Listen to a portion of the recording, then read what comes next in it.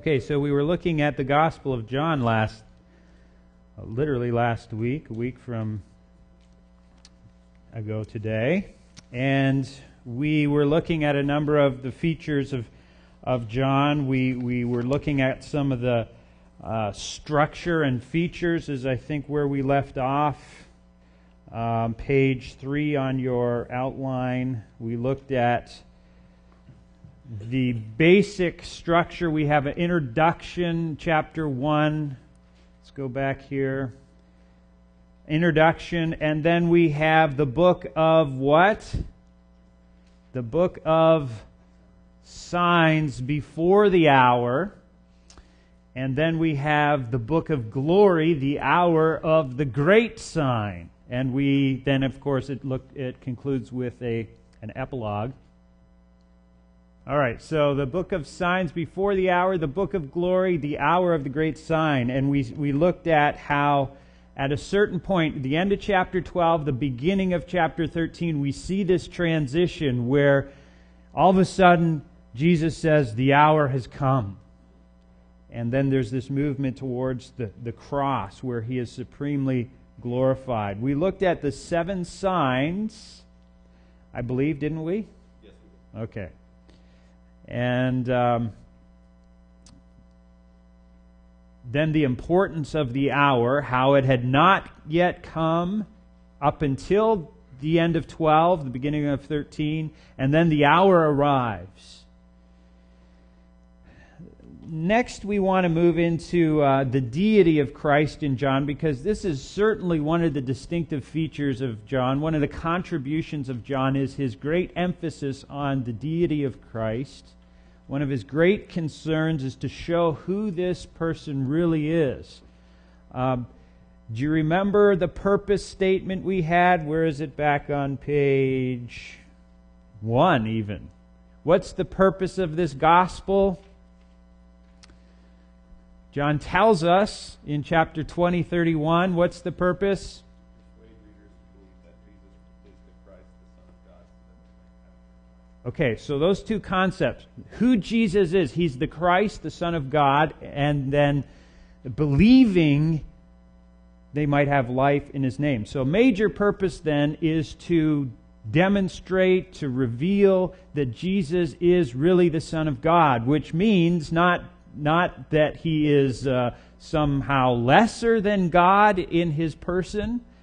The Son of God, therefore he's created. That's not the idea at all. The Son of God means he is equal with God. He is the same nature as God. Okay, so how does John demonstrate the deity of Christ? Can you think of any examples of how he does that? If you were going to prove the deity of Christ from the Gospel of John, where would you go, Ryan?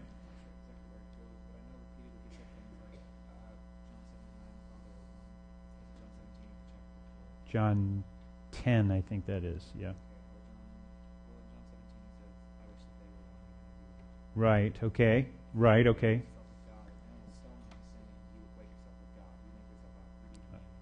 Okay, so he himself asserts his equality with God, and they understand what he's saying because several times they pick up stones to stone him.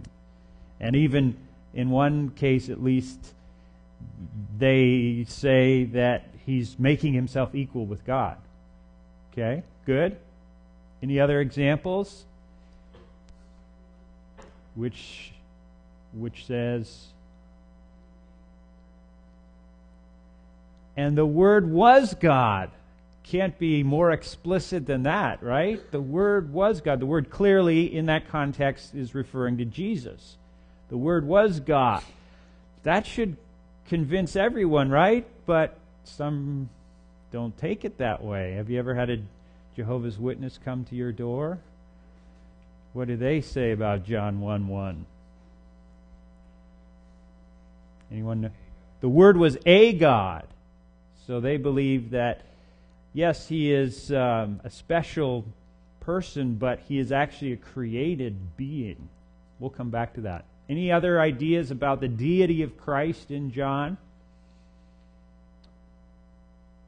Okay, let me give you some categories to think about this question. First of all, He's called God. We looked at John 1:1. In the beginning was the Word was with God, the Word was God. Any Greek students want to say that in Greek for just to show off a little bit? Anyone? Don't be bashful, come on.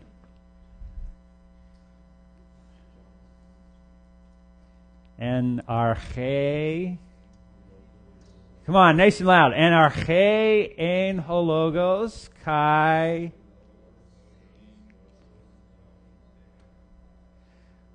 Oh, you guys are not inspiring confidence in the rest of the class. They're not going to take Greek next year after that. Okay, now let's look at John 1:1 for a minute, or the context at least. Let's say you have a Jehovah's Witness come to your door, and you say, you point to this verse. See, the Word was God. And they'll say to you, no, you don't understand Greek. In the Greek, there's not the definite article, the Word was God.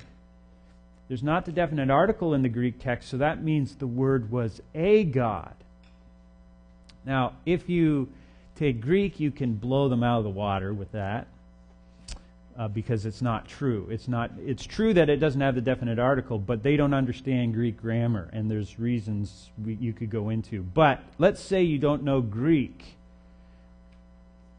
What would you say to them?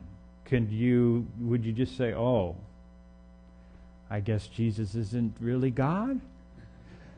I'll become a Jehovah's Witness"? I hope you don't say that.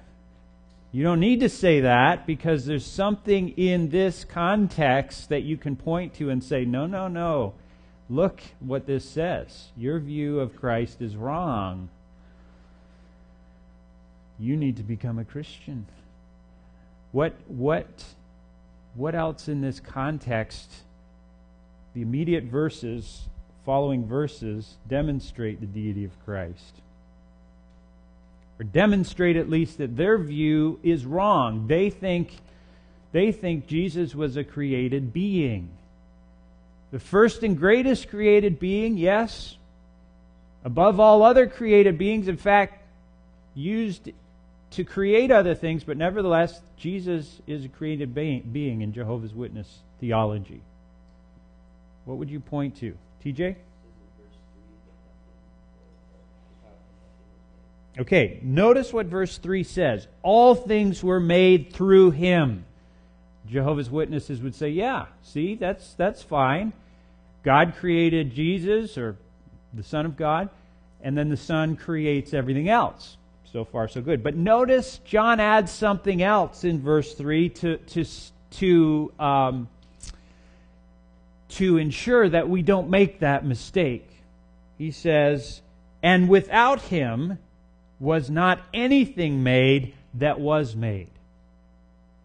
In other words, anything that is in the made category, the created category, comes from Jesus. Therefore, Jesus is not in that same category. John could have stopped in verse 3 by saying, all things were made through Him, period. But he goes on and he adds this next bit. And without Him was not anything made that was made, to make it very clear that Jesus Himself was not made. You see that?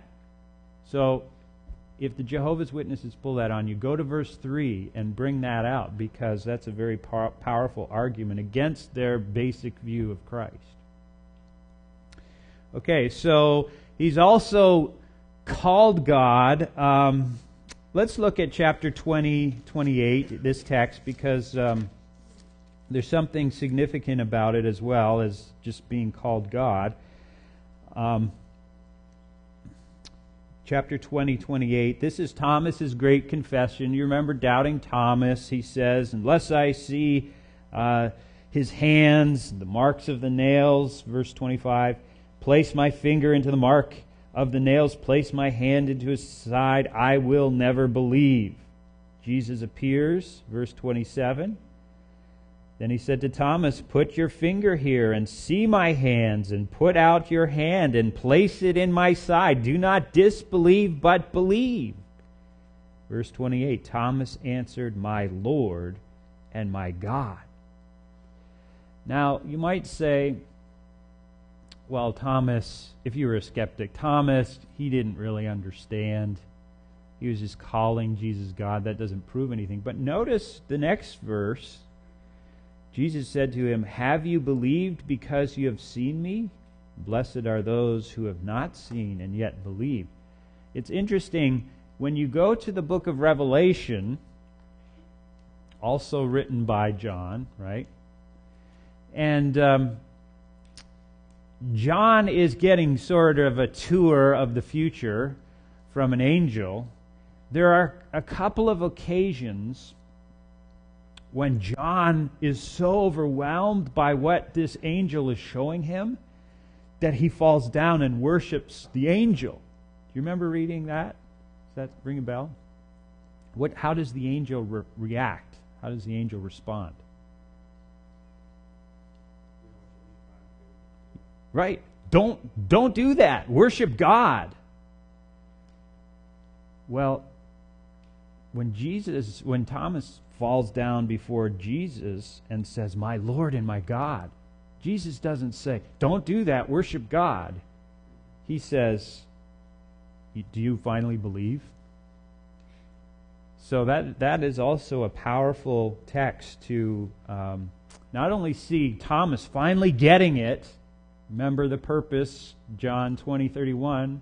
These are written that you might believe that Jesus is the Christ, the Son of God, and believing have life in His name. Thomas finally gets it. You're my Lord and my God. He believes. But also Jesus' response to that reaction is a powerful affirmation of His deity. He also does the work of God.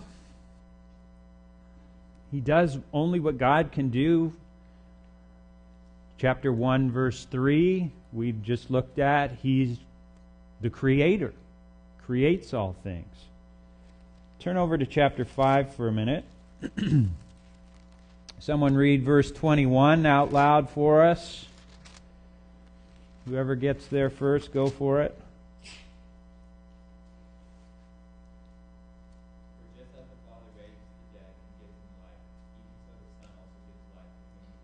Okay, so Jesus does only what God can do, give life.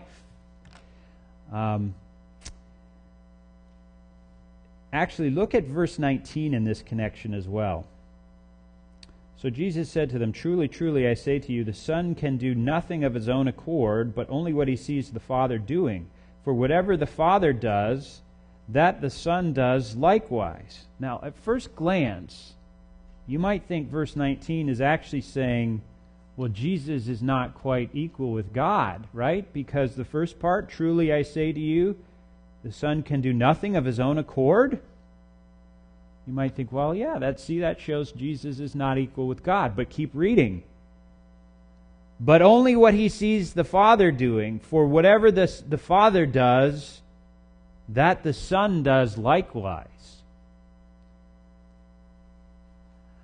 Now, if the Son can do what the Father can do, what does that tell you about the Son?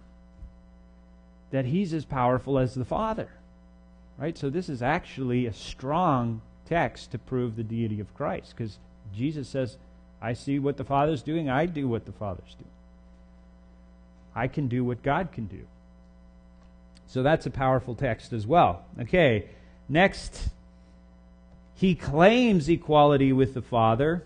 Ryan mentioned this. Let's look at a couple of these texts.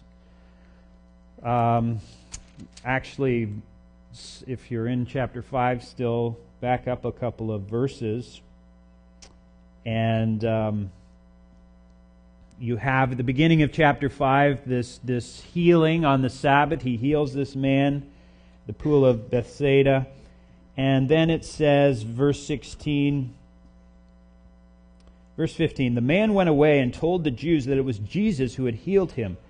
Verse 16, and this was why the Jews were persecuting Jesus, because he was doing these things on the Sabbath. Verse 17, but Jesus answered them, my Father is working until now, and I am working, which is another kind of verse of what we just saw.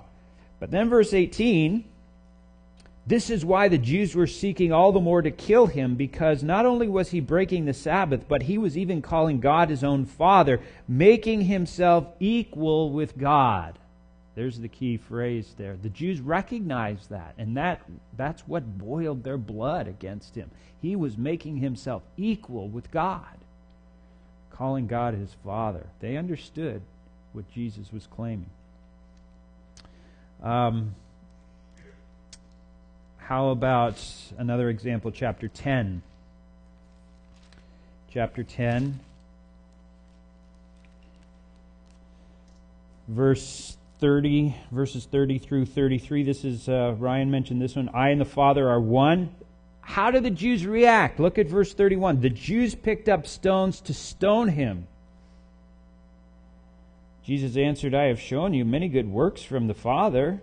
For which of them are you going to stone me? The Jews answered him, it is not for a good work that we're going to stone you, but for blasphemy, because you, being a man, make yourself God. They get it. They get it. They should, and again, this is part of John's purpose, as we're going to see in more detail. But remember the purpose of John, so that you might believe that Jesus is the Christ, the Son of God, and that believing you might have life in his name. There is a sense in which they recognize what he's doing.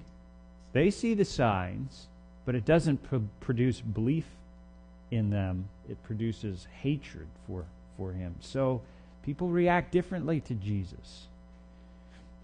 Okay, so those are some other texts that demonstrate the deity of Christ. How about this one? Receives worship, honor as God. We looked at the Thomas text.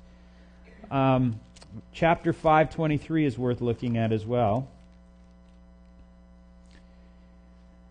Chapter 5, verse 22 for context. The Father judges no one, but has given all judgment to the Son, that all may honor the Son, just as, underline that in your Bible, just as they honor the Father. Whoever does not honor the Son does not honor the Father who sent him.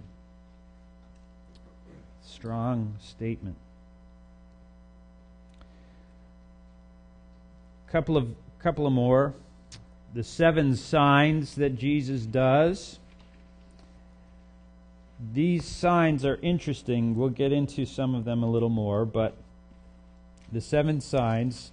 Notice what is John's commentary in chapter 2, verse 11.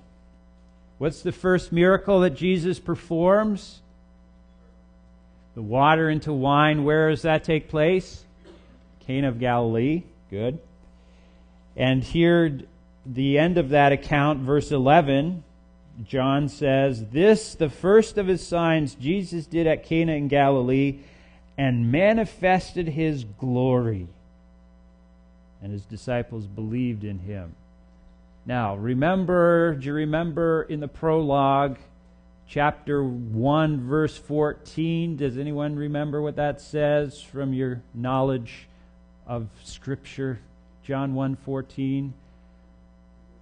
The Word became flesh and dwelt among us, and we beheld, what? His glory, glory as of the unique one from the Father, full of grace and truth. So the fact that these signs manifest his glory, manifests who he really is. Only God can do this kind of stuff. And when Jesus does these signs, some of his glory is manifested. His true identity. Okay, one more, and that is the I am statements. The I am statements. There are several I am statements in the Gospel of John. What's the significance of this? Jesus' I am statements. Andrew? That's God's, like that's what God referred to himself as to Moses. Okay, that's the name of God, right? Go back to Exodus chapter 3. Exodus chapter 3, verses 13 and 14. And this is God's special personal name He's revealing to Moses. This is the covenant name of God for Israel. He reveals Himself in this way. You remember the story in Exodus 3, the burning bush. Verse 13, Then Moses said to God, If I come to the people of Israel and say to them, The God of your fathers has sent me to you, and they ask me, What is His name? What shall I say to them? God said to Moses, I am who I am. And He said, Say to this people of Israel, I am has sent me to you.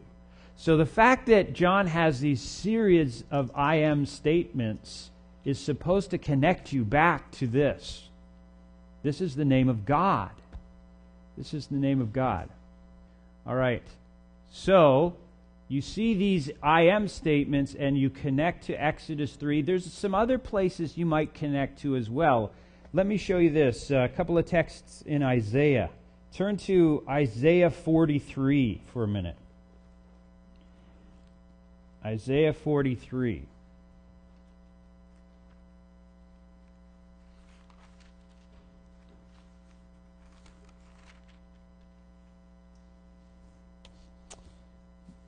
Look at Isaiah 43 and verse 25. Okay, Isaiah 43:25. I am He who blots out your transgressions for my own sake, and I will not remember your sins. Now, in the Septuagint, what's the Septuagint, by the way? Greek translation of the Old Testament. This verse begins, I am. What's the Greek phrase, you Greek scholars, for I am? Yeah, ego eimi. So this verse begins, ego eimi, two of them. You actually have that a couple other times in Isaiah. Let's just look at one more. Isaiah 51, verse 12. Isaiah 51:12. I am He who comforts you. Who are you afraid? Who are you that you are afraid of man who dies, of the Son of Man who is made like grass, and have forgotten Yahweh, your Maker? So I am. And then verse 13, Yahweh, very clear. One other text, turn over the page, 52:6. 52:6.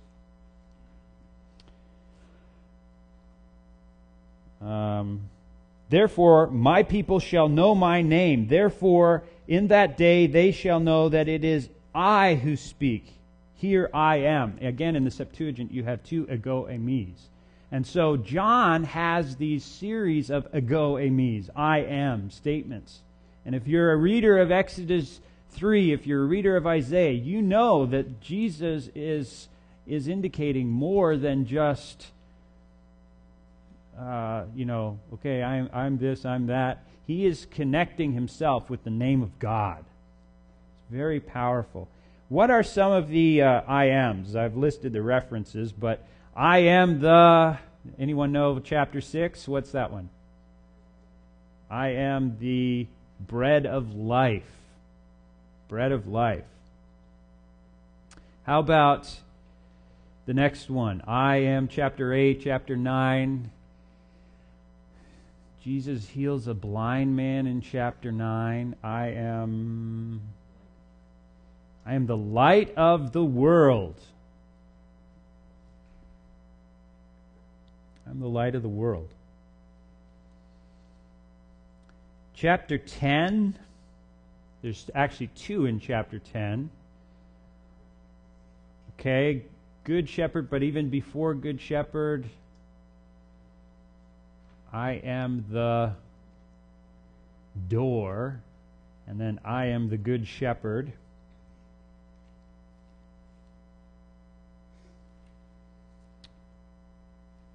Chapter 11, what happens in chapter 11?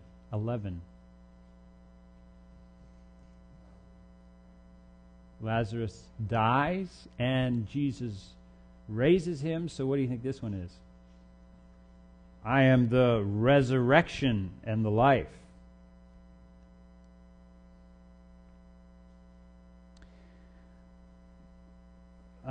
Do you remember 14:6? I am the way, the truth, and the life. And then, do you remember what chapter 15 is about? I am the... what? No? True vine. True vine. Good.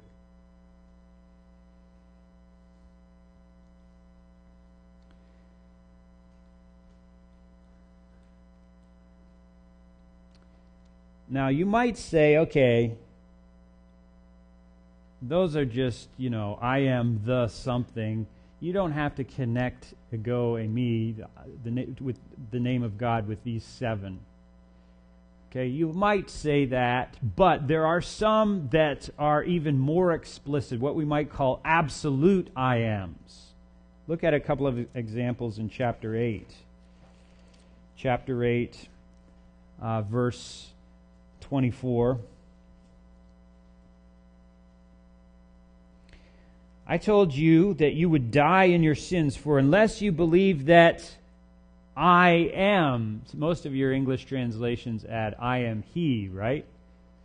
But in the Greek text it's just ego eimi. Unless you believe that I am, you will die in your sins. Verse 28, similar. So Jesus said to them, when you have lifted up the Son of Man, then you will know that I am. One of the most powerful ones, I think, is verse 58. And we need the context here. Jesus is talking, he's in conflict with the Jews here, and he's saying to them, verse 56, your father Abraham rejoiced that he would see my day. He saw it and was glad. So the Jews said to him, you are not yet 50 years old, and have you seen Abraham? Jesus said to them, truly, truly, I say to you, before Abraham was, I am. Now that's a very strange grammatical construction, even in Greek, but in English as well. Before Abraham was, I am. That's strange, right? What's Jesus saying? He is connecting himself to the name of God. This is also a statement of his pre-existence before the incarnation. It's a very powerful statement. And look at their reaction. So they picked up stones to throw at him, but Jesus hid himself and went out of the temple. So they knew what he was saying, and it enraged them. Let's see. And there's another, well, let's look at chapter 13. This is a very important one as well. 13, verse 19.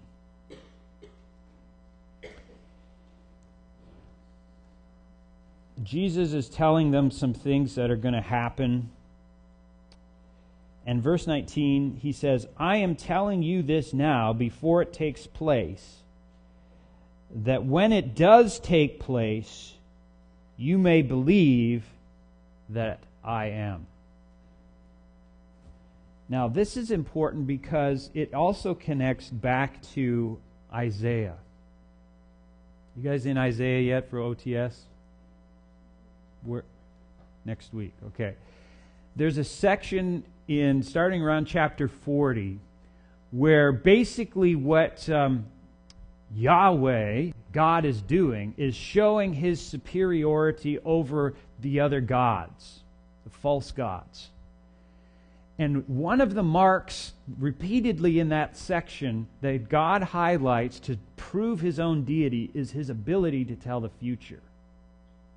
Which, if you're an open theist, you have real problems with that section.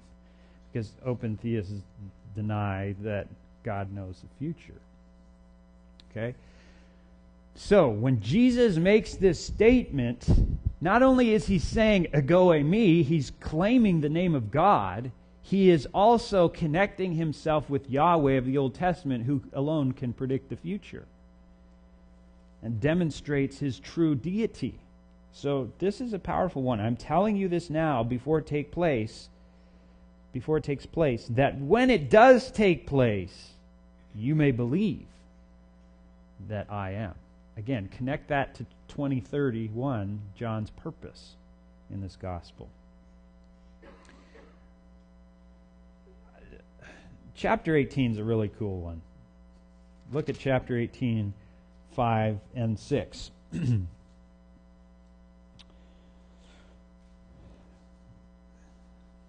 You remember this context. They're coming to arrest Jesus. And then verse 4 in itself is remarkable. Then Jesus, knowing all that would happen to him, that he would go to the cross and suffer all that he would suffer. If you knew, by the way, if you knew this morning, you got out of bed, and if you knew for sure that you would come to the auditorium and fall down the stairs, break your leg, fall and break your leg and crack your head, get a concussion and be paralyzed. It's a bit extreme, but would you get out of bed and come to class? No way. If you knew you were going to be crucified, if you knew that you were going to bear the sin of sinners and suffer the wrath of God, would you go forward or would you go hide somewhere? I'd go hide somewhere. Jesus, verse 4, knowing all that would happen to him, came forward and said to them, whom do you seek? Wow. Jesus, in our vernacular, Jesus is saying, bring it on. But notice, verse 5, they answered him, Jesus of Nazareth. Jesus said to them, Ego eimi, I am. Not I am he, that's an English addition. I am. Judas, who betrayed him, was standing with them. Verse 6, when Jesus said to them, I am, they drew back and fell to the ground. Whoa. Something about the manifestation of that declaration, I am. I don't know what happened exactly. Maybe some of his glory broke out, his veiled glory, and they fall to the ground, which is the right way to respond to God.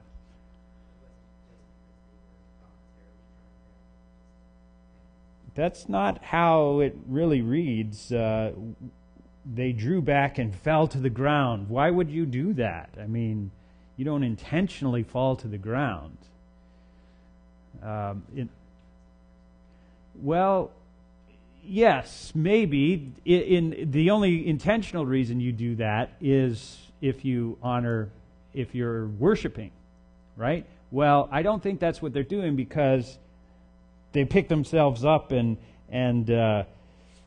arrest him. If they were worshiping him, they would not carry out their mission. They would submit to him. So that's another powerful one. So there's these I am statements as well that are very, very clearly affirming the deity of Christ. Now, it's essential, this is not on your handout, but it's essential to balance this emphasis on the deity of Christ with his humanity as well, because John also presents Jesus as truly human. In fact, that's going to be one of the things, the earliest heresy about Christ is a denial of his true humanity. This is review. Why did people deny his true humanity? Right. Gnostics believed that the physical, which includes flesh and blood, that's inherently evil. That's bad. So Jesus wasn't really human, was the view. And John demonstrates Jesus is truly human. How does he do that? Can you think of any examples?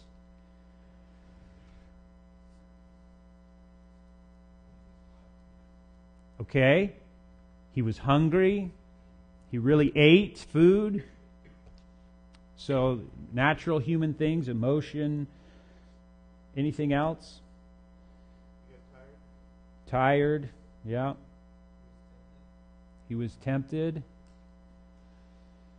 you remember again John 1:14? The Word became flesh. He's God. In the beginning was the Word. The Word was with God. The Word was God. The Word became flesh. Even also another interesting one is this revealing himself to Thomas. What does Jesus have Thomas do or tell Thomas to do?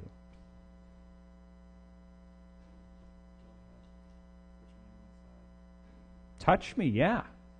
Now that's interesting because that's even his resurrection body, right? Which apparently can somehow pass through doors and that kind of thing. So even in this resurrection body, it's still a physical body that can be touched.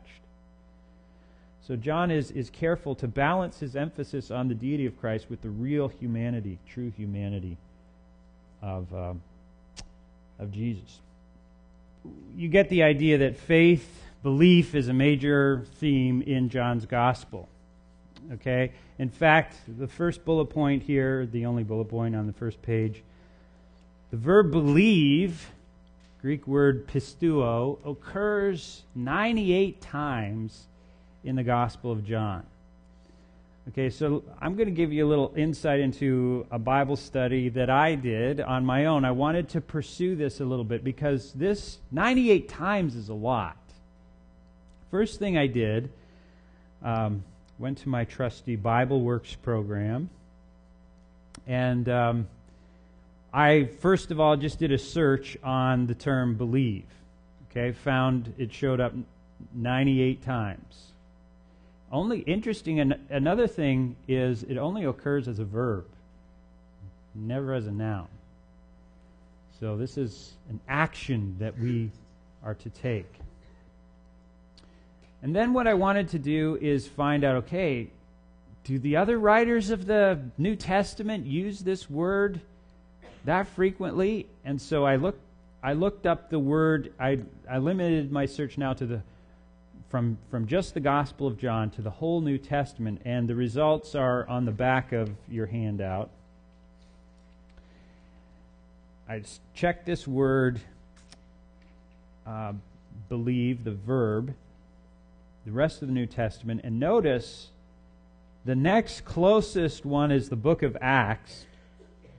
It occurs 37 times. So 98 is huge. I mean, that's more than twice as many. It's almost 3 times as many as any other writer uses this term. Okay, so that suggests that we need to pursue this and see how, since this is a major word in John, it's got to be a key to understanding the book. So what I then did is I copied all the references in John that have this reference to the verb believe. I copied them all. You can copy the reference and the verse into your word processor. So I copied it into Microsoft Word, printed it off, and then I wanted to go through each one and see how this word's being used. And so I color-coded it. Didn't bring my color-coded sheet, but it looks really interesting, all different colors. And basically what I found was 6 different categories in which this term believe is used. The majority, you'll see, the first column, is belief as the goal, potential. For example, John 3:16, for God so loved the world, he gave his only begotten Son, that whosoever believes. So that's the kind of thing that I'm looking at in this first category. Belief is described as the goal, that you might believe. The next column is a column of actual belief. People who are said actually to believe in response to Jesus' signs or in response to something they believed in Jesus. But there's also a fairly large percentage of usage is where there's unbelief. They didn't believe in Jesus. And then the next two, sometimes it's command, believe in me. You believe in God, believe also in me, for example. Or question, do you believe? But then there's this last category that I want to look at with you that's very interesting. Defective belief. Defective belief. So believe it or not all belief in the Gospel of John is good belief. There is such a thing as defective belief. You might think that's a very strange category, but I want you to see it. I think it's very, very important, and I think it's part of John's purpose. So turn with me to chapter 2. Turn with me to chapter 2 and look at the last few verses of chapter 2, 23 through 25. It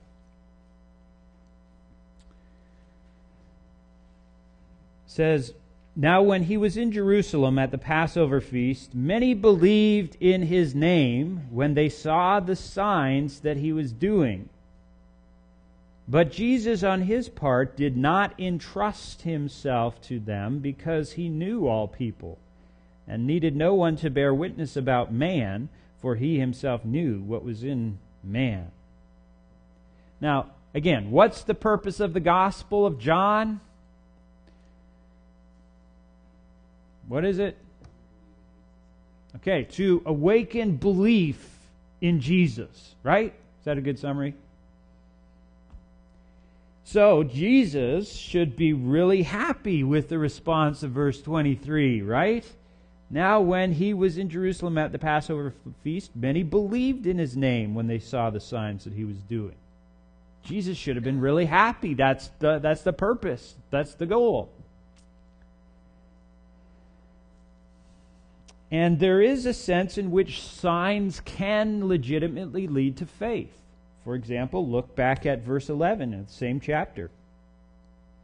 This, the first of his signs, Jesus did at Cana in Galilee and manifested his glory, and his disciples believed in him. So there is a sense in which the signs should awaken belief.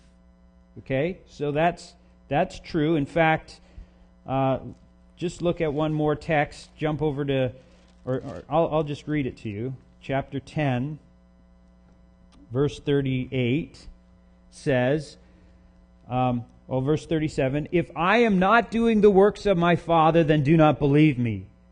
Verse 38, but if I do them, even though you do not believe me, believe the works, that you may know and understand that the Father is in me and that I am in the Father. So Jesus himself is saying, these signs, these works, demonstrate who I am, and so you can believe because of these signs. Okay? So signs, it's okay to have them as a legitimate reason to believe. They are signs. They point to his true identity. But what this text, why John includes this text and some others like it, is to show that there's such a thing as false belief. Okay? And let me try and demonstrate that for you. Notice that Jesus is not happy with the response of verse 23. The people, notice verse 23, many believed in his name when they saw the signs he was doing. But, verse 24, but Jesus on his part did not entrust himself to them because he knew all people. Now, that word, entrust, you see it in verse 24? Do you have a different word in your translation? Commit, maybe? Jesus did not commit. Everyone see that word? That's the same word. That's pistuo. That's the same word as verse 23, believed. So, in essence, what it's being said, they believed in him, but he didn't believe in them. Because he knew them. He knew that this faith, this belief, was not true faith. It was not saving faith. He exposes that this is not true faith. So what kind of faith is it? Basically, this is a faith that wants to just see miracles. So, although signs can be a legitimate pointer to Jesus and means of faith, it's not a guarantee. It does not necessarily produce legitimate faith, and John wants people to see that. Okay? Now, this is illustrated in the next story. Follow with me here. Remember, when John wrote this, when the biblical writers wrote, they were not writing with chapter divisions and verse divisions. Those were added later. So what happens in 23 through 25, I mean, that follows very closely on with what comes next. And next is the story of Nicodemus. Notice the connection. First of all, verse 25 says, "For he himself knew what was in man." 3:1. Now there was a man of the Pharisees named Nicodemus, a ruler of the Jews. Now let me just go down a little bunny trail here. This is one example why gender-neutral translations are not good. You know what I mean by gender-neutral, gender-inclusive translations? A gender-inclusive translation would translate 225 like this. The TNIV translates it, "He did not need human testimony about them, for he knew what was in them." Okay, makes it generic so it doesn't exclude females, right? The problem is John is intentionally wanting you to see a connection between verse 25 and verse 1. And if you change it to, instead of man, you change it to them or something, you lose that connection. Okay? So, for he himself knew what was in man. Now there was a man of the Pharisees. And this man, this Nicodemus, is going to be an illustration of what was going on in verse 23. He's the kind of guy that believed in the signs. But it wasn't saving faith. Now, I'll show you another connection. A couple other connections. Verse 2. This man came to Jesus by night. Remember we talked about this in John's Gospel? Night means,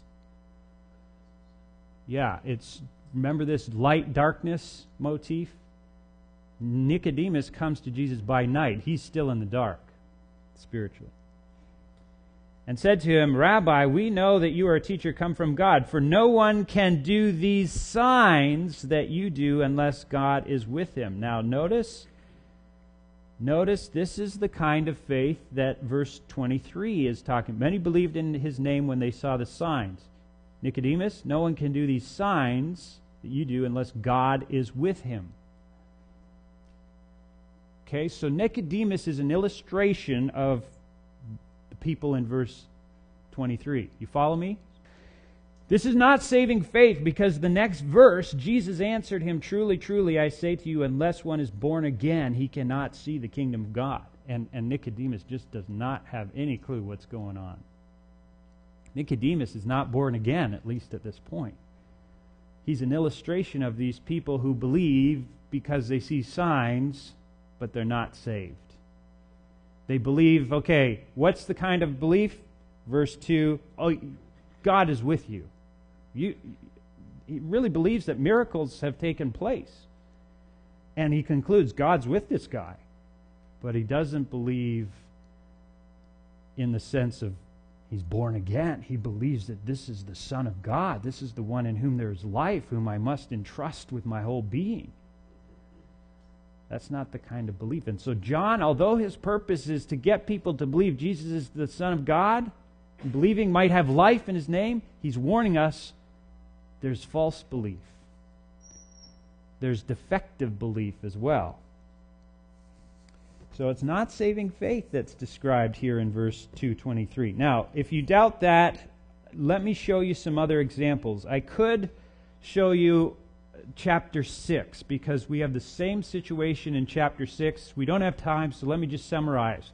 People see Jesus feed the 5,000. Whoa, cool. They follow Him. They're even called His disciples. Jesus exposes it's just because they wanted some more free lunch. When the teaching got really hard, they left. They didn't follow anymore. And so Jesus turns to His 12 and says, hey, do you want to leave also? Peter says, no, we've come to believe you are the Christ. To whom shall we go? You have the words of eternal life. So there were these disciples, quote unquote, who weren't born again. They just followed because they liked the benefit, the free lunch, the cool freak show. All right, so let me show you another amazing example. Chapter 7. Chapter 7. Imagine growing up with Jesus. Now, we read the infancy gospel of Thomas where he's this little terror, killing people and, that kind of thing. That's not really how Jesus was as a kid, just to clarify that. Imagine, how many of you have siblings? Most of you. Imagine if one of your siblings was sinless, perfect. I mean, wouldn't you want to punch the little kid or something? I mean, he'd just make you look bad before mom and dad again and again and again. And so here's an account of Jesus and His brothers. Jump in verse 1. After this, Jesus went about in Galilee. He would not go about in Judea, because of the Jews were seeking to kill Him. Now the Jews' feast of booths was at hand. Be careful how you say that word. It's not booths, booths. So His brothers said to Him, leave. Okay, here are the brothers talking to Jesus. Leave here and go to Judea, that your disciples also may see the works you are doing. For no one works in secret if he seeks to be known openly. If you do these things, show yourself to the world. Then notice verse 5. For not even His brothers believed in Him. They believed at one level. They saw these works that Jesus was doing. They saw the miracles. They couldn't deny Him. And so they basically say, hey, you're a miracle worker.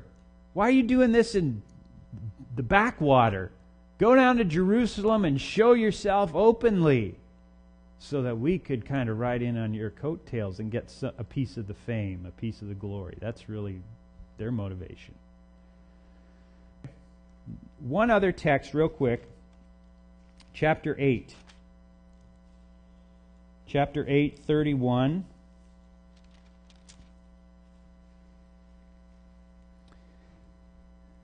Very, very interesting passage, 31 through about 47, or through the end of the chapter, really. But notice how this section begins. Verse 31, chapter 8.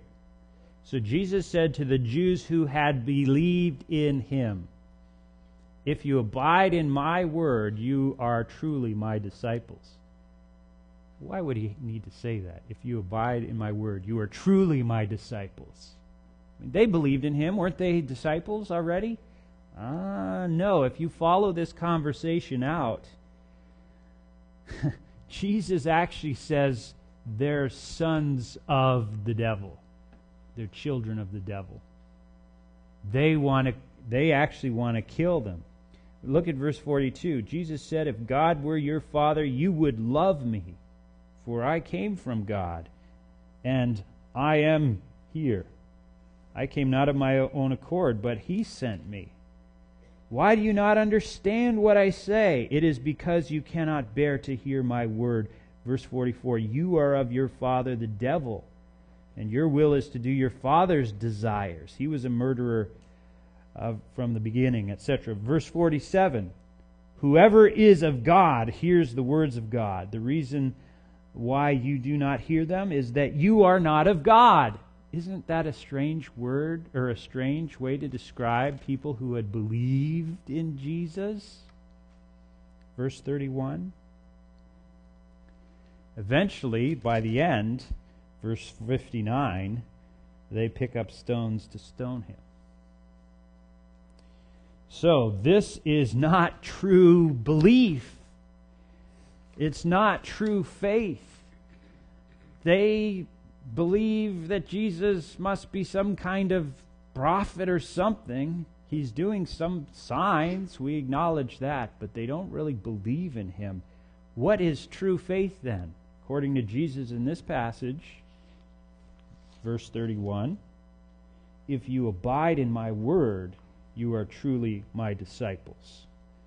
So true faith abides in the word, which means what? It means they accept it. It means they seek to understand it.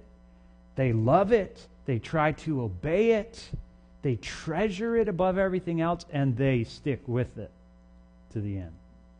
Doesn't mean they do it perfectly. Doesn't mean that they don't fall into sin from time to time. But they abide in. True faith also loves Jesus. Verse 42.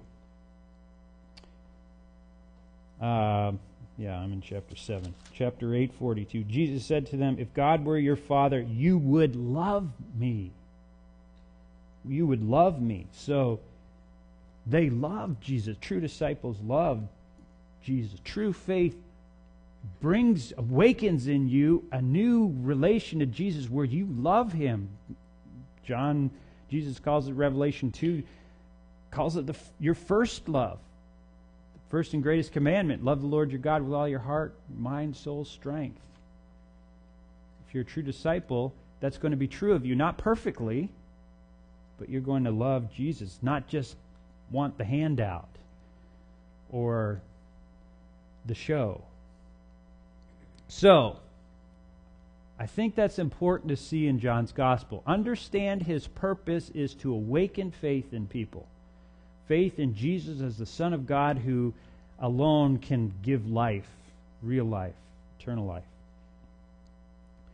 But along the way, John is warning people about false faith, a kind of faith that is not true saving faith.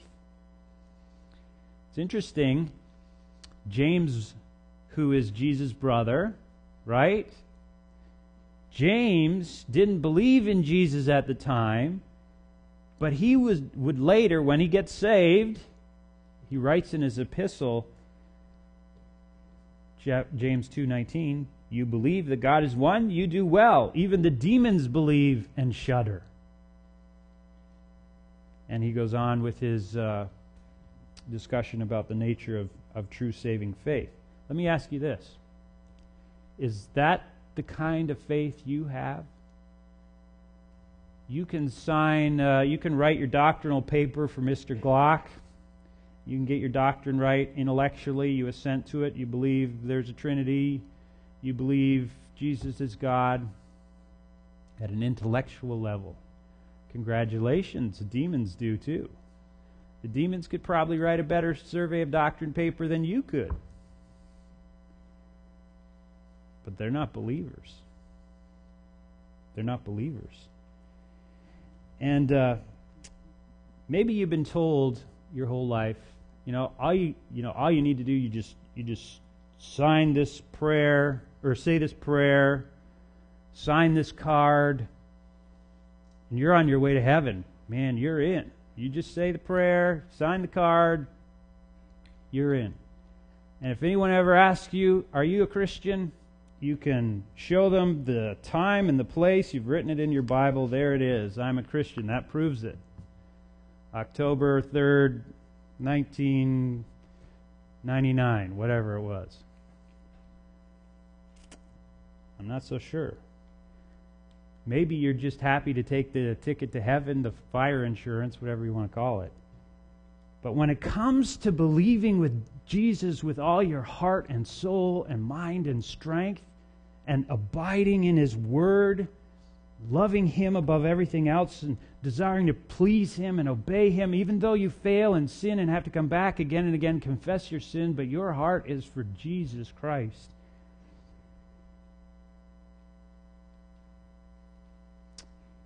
Maybe that's not even on your radar screen. That's not what you signed up for. Obeying. It's not in your affections. So, I don't want to create doubt if you're truly a believer, but maybe, just maybe, there's some people that have gotten saved at Emmaus who wrote the testimony for the application, but it was just the testimony the demons could write.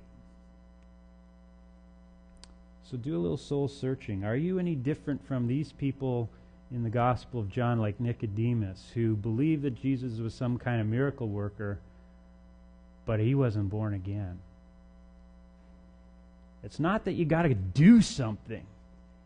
It's really a gift that God bestows on you, awakens you, creates in you a new desire. You love Jesus. You want to obey His Word. And so pray that if you have not really truly believed, that God would awaken that faith in you and give you a heart for Christ and a love for His Word above everything else. That's one of the challenges that comes from John's Gospel. John wants you to see that as he's writing about belief 98 times. He wants you to catch these few examples of false faith.